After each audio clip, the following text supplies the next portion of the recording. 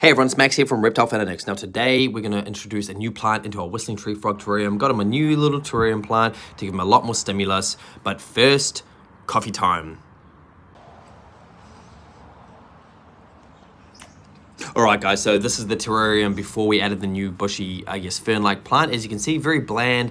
We want the little guy to have a lot more stimulus. So here he is, the whistling tree frog, naturalized in New Zealand, originally from Southern Australia. Let's get that aquascaping toolkit out. Let's start moving things around in the terrarium. Obviously, you had to move some things around, take a few things out.